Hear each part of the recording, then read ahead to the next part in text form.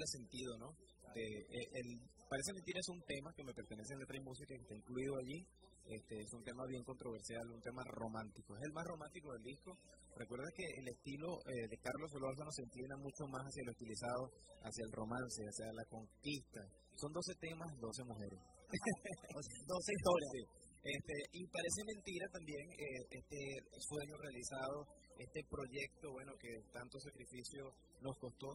Detrás de este disco hay una cantidad de personas que prestaron su colaboración. Están los músicos, David Reina y sus muchachos en el arpa, está Orlando Hurtado, que es el productor general, es el compositor de 8 de los temas, estoy yo que tengo la interpretación y 3 temas me pertenecen, como Parece Mentira, En Mi Bongo y Cómo Te Quiero Me Llama. Que eso es una de las cosas que tú nos habías dicho al inicio, que bueno, que estás como innovando por la nueva onda de los karaoke. O sea, son 13 temas, señores, 12 temas, y entre ellos 3 son puras pistas. Sí, lo que llaman ahora en el anglosajonismo el bonus track. Tienen 3 bonus track, precisamente para esas personas que son amantes de la música llanera, o las que no son amantes, se aprendan los temas promocionales, que es la manzadora, la llamarada, el bongo solitario, y entonces tienen allí las pistas para que la canten en su fiesta, donde quieran cantarla. Donde vayas con el disco, yo voy a cantarme el bongo solitario y se llama la canción de Carlos Gustavo.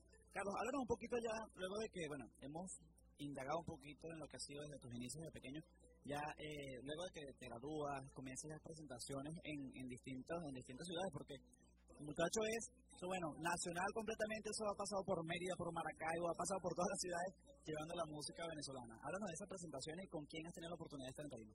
Bueno, muy satisfactorio, de verdad que yo me siento muy agradecido, primero con Dios y con el público venezolano, que de una manera u otra han apoyado el disco de Carlos Solórzano en el poco tiempo que tengo de promoción.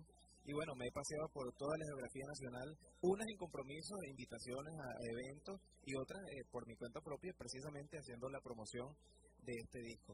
Sabes que tengo una anécdota muy muy chévere, que en estos días estaba en un programa deportivo en Meridiano Televisión, que entrevista con el deporte, y entrevistan a personas de farándula y le hacen preguntas deportivas, y me dice, ¿y qué deporte practicas tú? Y le digo, mira, mi deporte extremo es el viaje, porque hoy estoy aquí en Valencia, mañana estoy en Ciudad Bolívar, y el fin de semana ya estoy en Barquisimeto, y esa es la vida de un cantante.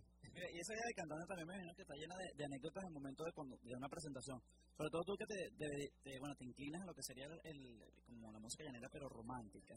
Háblanos de esas fans que, porque uno no es cantante, pero a uno le gustaría de verdad tener una tarima que te lancen millones de besos, todas esas mujeres hermosas. Cuéntanos un poquito de alguna anécdota de una presentación que hayas tenido y algo que te haya pasado, que te haya marcado dentro de esa tarima. Bueno, infinitas anécdotas, ¿no? Tengo la más reciente, el cierre de la feria de Maracay.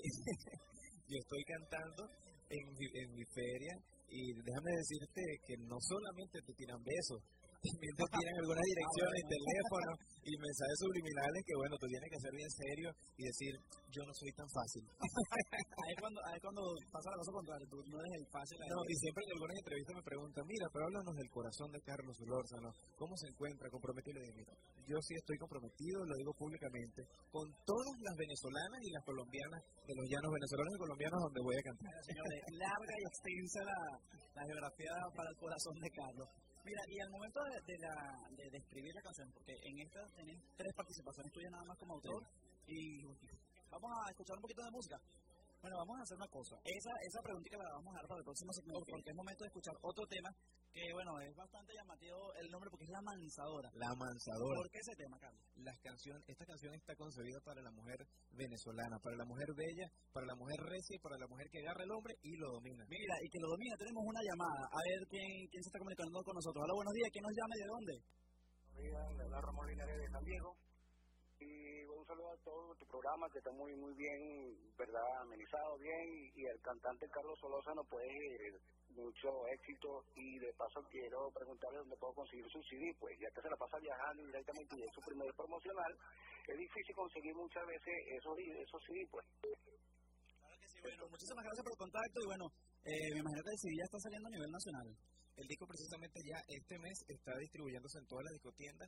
Sin embargo, ya vamos a dar al final del programa los contactos, correo electrónico, donde yo te lo puedo hacer llegar de manera personal y autografiada, ¿verdad? Porque recuerda que en Venezuela tenemos un pequeñito problema con algo que llaman piratería, pero estamos tratando de erradicarla, y gracias por tu apoyo. Así es que se hace.